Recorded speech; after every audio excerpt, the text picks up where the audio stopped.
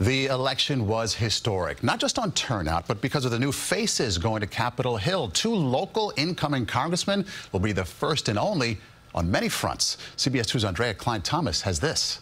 This election season, residents in the South Bronx, Westchester, and Rockland counties cast their ballots to make history.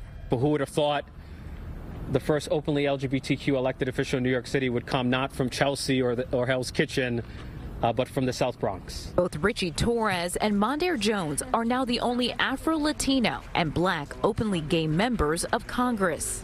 To grow up poor, Black, and gay is to not see yourself anywhere. Both men come from similar backgrounds and ascended up the ranks. Getting over the oppressions that it takes to run for office, to gain access to the ballot, to actually mobilize communities. Mondaire Jones won in a district that is 58% white.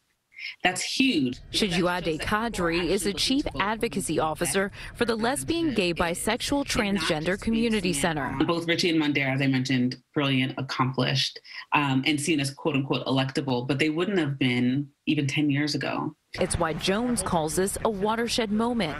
We are now able to use our lived experiences to inform the policy-making discussions. Jones and Torres now become the example to others they personally never had. A young kid of color or an LGBTQ kid or poor kid from the Bronx, I hope you can see your story in me.